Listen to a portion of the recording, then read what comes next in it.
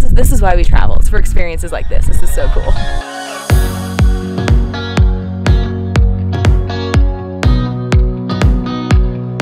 It is our second day in Italy and our last day in the Dolomites, and we just had the best morning ever. We can't stop smiling. It was so cool. So for some background, we've been staying in this town called Ortisei.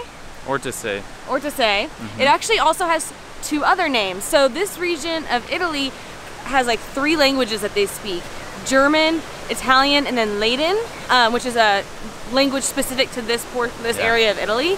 And so we've been staying with this German couple in their house, which normally we don't like to stay in someone's house with them, but this has been the best experience ever, and exactly why we want to travel and go abroad and just experience other cultures. Yeah, so we don't normally stay with people in their house. It can be kind of weird, you know, but this time was the best. So we got up this morning. We told them when we were gonna leave, and they said, "Oh, come down for coffee in the morning." Yeah, so last night we were like so excited for this morning already. Yeah. So we come down this morning, and they have like this spread on the table with like these pastries, and they asked, "Do you want espresso? Do you want this? Do you want that?" It was amazing. Yeah, so they gave us like multiple coffees, tons of food. We also, this morning as we were getting ready, we heard these like booming noises. Yeah. It sounded like a cannon, and they told us that these cannons go off only 2 times a year. So we got so lucky that we were here to experience it. They were just like the absolute nicest couple ever. There's a huge language barrier, so they only speak German and we only speak English. So we were communicating via like Google Translate conversation, and it was just so awesome. I don't know, it was just, that was so cool. Just like we can't stop smiling about it. It was so cool. So we will link to their Airbnb below, because if you were in this area, you have to stay with them. Their Airbnb is called Grandparents' House, which was already the cutest name ever. Yeah. So we already knew we'd love it. But yeah, they just exceeded our expectations. They made like our time in this area so special. Like, I don't know how anything can top the experiences we've had here. I mean, this town is just awesome from what we've seen so far, but like that experience just like took it to the next level. It was amazing. It was amazing. So we have officially left them, which made us so sad. Yeah, that was hard to go. We are gonna go up this mountain called Seceda, and you take a gondola up to the top. It's 2,500 meters up, and it's supposed to be really beautiful. And the sun, as you could probably see, because I'm probably like really bright, the sun is out. Should be a beautiful morning before storms roll in, so we're gonna take advantage of it and go do some walking around up there and just, I don't know, we're never gonna want to leave later. It's gonna be so awesome. The days just keep getting better and better. Yeah, I'm so excited. It's ridiculous. Here we go! We're in the lift to get to the top of Seceda. And we have the whole thing to ourselves. Perks of getting here early. That's our motto. Get places early and you will be rewarded. This thing moves quick.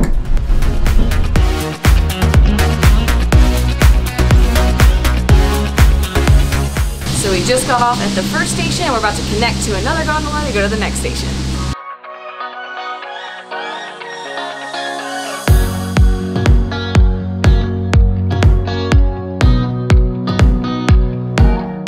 We made it to the top, and between the 2 lifts it took about 20 minutes or so, so it was a really solid ride, and the views were incredible the whole time. It does cost 32 euros a person to come up here, which is pretty steep, but between the really long ride, all the views, and then the views we have yet to see, I have a feeling it's gonna be worth it. This is absolutely insane. Oh my gosh. So crazy. This is a whole nother world, it seems like. Oh my gosh. This is so cool, and there's no one up here. The only people that came up with us were some paragliders, but I don't see them anymore. So it's like literally just us. Wow.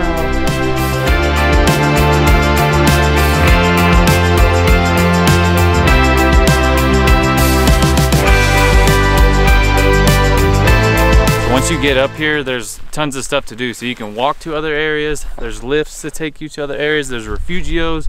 I think there's a restaurant up here, a steakhouse I saw. So cool, man. We're gonna be broken records again today. we can't stop smiling. This is just, I've just never seen anything like this, only in pictures. Yeah, oh gosh, this is just unreal.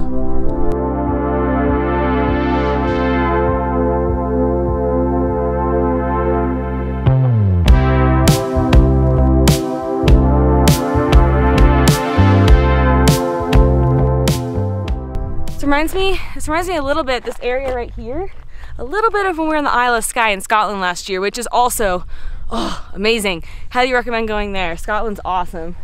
So what we're gonna do next is we're gonna go down this super steep hill to this little batia is what they're called, and maybe get a snack, maybe get a coffee.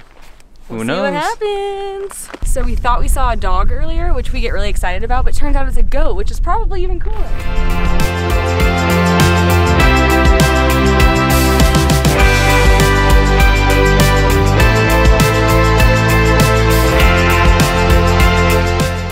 One thing that we love about hiking in this area is that they have a ton of trail markers. And one cool thing about the trail markers is they tell you how long it'll get to each spot, which is just really cool because some things look really far away here. You're like, oh wow, that's gonna take forever to get to. And then it'll say, oh, it takes 20 minutes or it takes 25 minutes. So as you're going up and down hills a lot, it's just kind of nice to have a good idea of how long it'll actually take you to get from place to place. It makes it a little less scary when it's all uphill.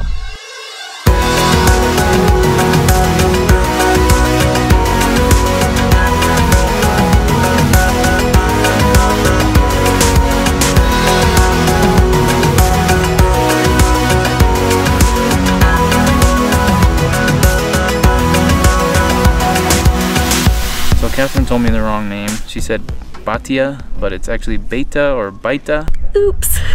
So we're here at the Beta Troyer Hoot. I think that's how you say it. So we got 2 cappuccinos, and then this delicious looking thing is like baked roll or baked yeast bread with apricot filling, and then you dip it through this wonderful looking vanilla cream sauce. Oh my gosh, I'm so excited. This looks so good.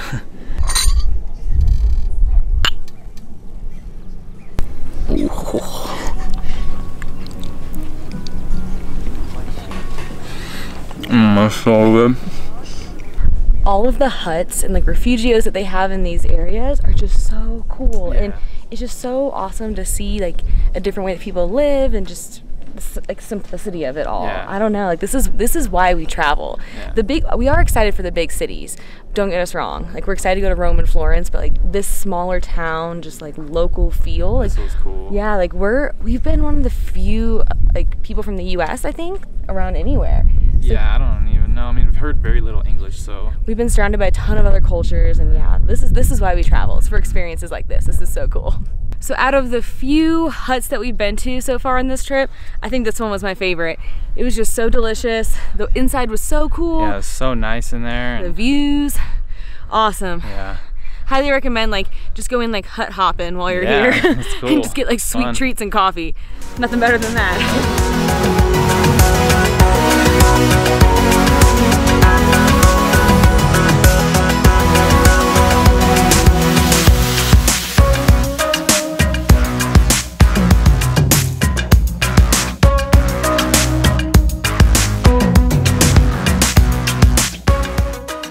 We're not eating at this hut, it might be my new favorite because there are bunnies and there are donkeys, and they let you pet the donkeys and feed the donkeys, and it touched my hand and it was really weird, but it was really fun too.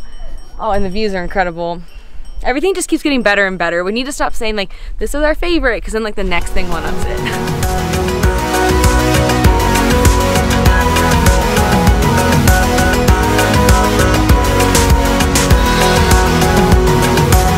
We found cows! You would think we've never seen cows before because of how excited we are, but there's just something about seeing cows in the middle of this like beautiful field with mountains that's way better than seeing it like on a farm while driving through Texas.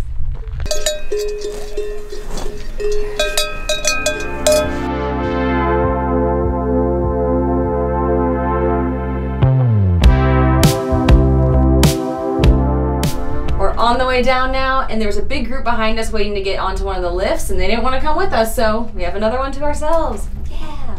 There's a lot more people up here now, so it's definitely a lot busier. And you actually, one thing we didn't mention is you can hike up to the top, which I had looked into to do for sunrise, and Adam's like, thank God you didn't make me do that. But there is a pretty clear path, and it looks like it would be easy to do in terms of like the like terrain, but not in terms of the elevation. That would be really steep. It's way up there. You can also, when you're up there, they have tons of paths all over, and that's kind of what we were wandering around, and you can take them to the next town over and then take a bus back to this town. That's so cool. Which is so cool. That would take probably all day, but you could stop and get snacks along the way, and I don't know. If we had more time, we definitely would have done that. Unfortunately, we're running low on time today. That's definitely like a backpacker thing. Like you just show up to this town and like you want to explore the whole area. Like that's what you would do. You just hop around, buy the ticket up here, check this out, and then go down to the next one. Yeah, and there's like on the other side of, I guess maybe the valley from the town we're in, there's a lift that takes you up to this other area. So getting around, like, you mostly just get around via lifts and your feet here. It's pretty awesome.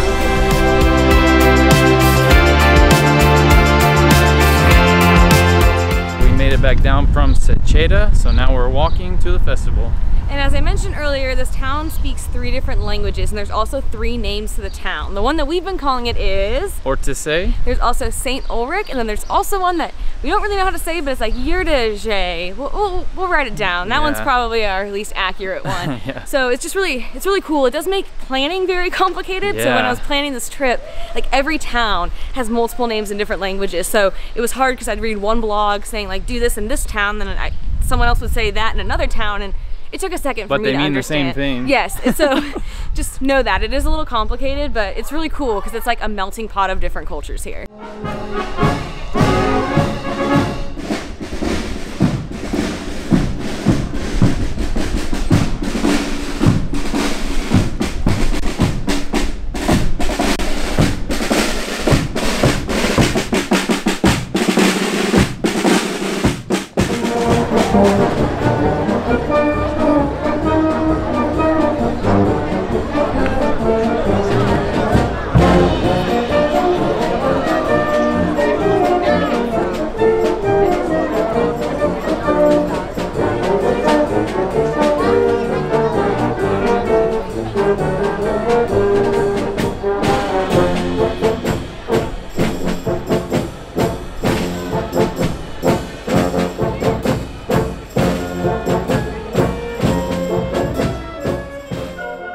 So we made it to the festival and it's so cool. There's music playing, there's people in traditional outfits. It's really chaotic, there's tons of people, but really, really fun. So we didn't know what to do at first, but you just come and sit down and they come take your order and then they bring you your food. And we got a lot of food. I think she was like, when are you gonna be done ordering? But we just wanted to try everything. So hungry, we have a feast here. So we got, of course, a sausage, come with bread. This is a skewer of turkey. It looks like there's some peppers or it might be tomatoes in between, probably peppers. And then a half chicken right here. Ooh la la. And then of course to top it all off, French fries.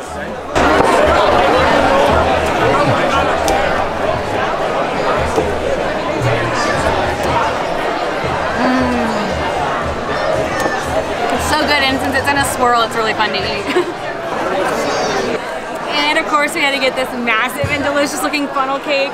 Oh, apparently just use your hands. I'm just gonna go for, oh my god, it's so hot. Oh, it's gonna burn my mouth. Oh my god. Look at that, that's probably cool. I'm so excited.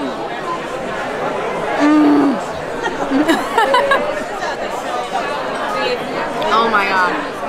Good?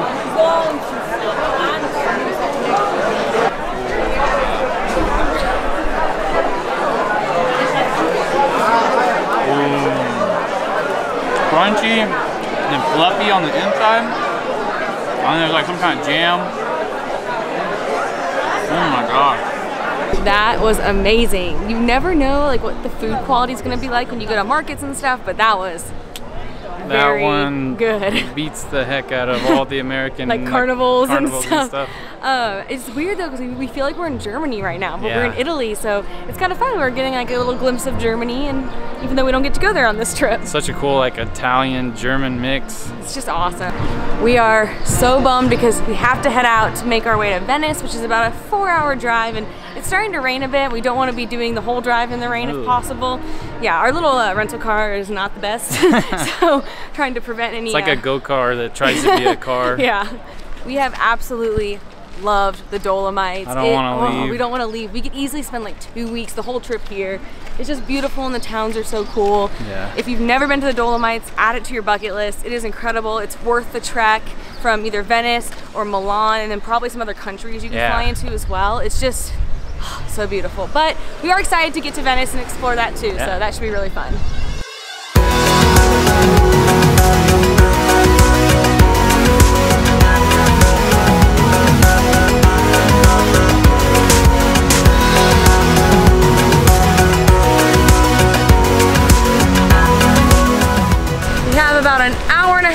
until we get to the Venice airport to drop off our car, and we need a little caffeine boost. So I found just a random place that sells coffee, and it actually ended up being like the cutest little area. I have no idea what this area is called. I don't know, but it's like all their buildings are on this one main road, and like the mountain is behind that, and then on this side is just a river running right by it. It's so cool. And the buildings are beautiful. They're all kind of different colors and like stone and lots of flowers, and I don't know, I kind of just want to stay and hang out here, but oh, it's so cool. Darn, places to be, unfortunately. Even though it's not unfortunate we're going to Venice. No, we're very excited. So excited. It's just really fun to find cool little gems like this, and it just feels very local and not like a touristy area at all. So after a few hours and a few delays, we finally made it to Venice, to our Airbnb. It was quite the journey, and we learned a couple of things along the way, so I thought I'd share some of our Italy tips with you guys. So first, gas stations. It's not as easy to get gas, at least in northern Italy by the Dolomites, as it is in the US. So a lot of the gas stations close really early, so plan in advance because you don't want it to be 8 p.m. and you need gas and nothing's open. Some of them are open 24/7 and they do have self-service. Most of them are not self-service, someone pumps it for you. So for the ones that are self-service, you either put in your card or cash at the pump. However, you do not get change back for your cash. So we had a situation today where we put a 50 euro in because that's all we had, and we did not need 50 euros of gas. So we did not get the change back, so we lost about 20 euros, which is a bummer, but I think we're finally over it. Also, one other thing that we learned today is, at least in Venice, not a ton of like quick places are open late at night. So we got here around 10 p.m. We were starving. We didn't plan in advance for dinner because planning in advance was not on our itinerary today. So we were walking around, we were trying to Google places to eat. There's just not a lot of like grab and go type places. You know, in the US we could just go to like a McDonald's. That's a bad example, but just to give you an idea. So we ended up finding a grocery store that was closing in like 7 minutes, and we ran in and we grabbed whatever we could find. We ended up having a nice little pasta dinner, so it worked out pretty well, but we were kind of frantic for a second that we were gonna be stuck just eating like our leftover protein bars and an apple. So try to plan in advance for that as well. If you're arriving somewhere late, make sure you look up if places are open late and where you can get food so you don't get hangry like we have been. So that is the end of the Dolomites portion of our trip. We hope you enjoyed following along. We will be publishing a guide at some point. I'm not sure when it's gonna be. Right now we're trying to get all these vlogs out, so the guides are kind of on the back burner. But if you wanna stay up to date with what guides are coming out and when, follow us on Instagram at Adventures of A+K, and also subscribe to our email newsletter. We'll send out 1 email a month, and we list everything that we publish that month so you don't miss anything. But we are very excited for tomorrow because we are in Venice, and it's one of the spots Adam's most excited for, and I'm really excited too. So we're gonna hit the hay, get an early start, and have an awesome day in Venice.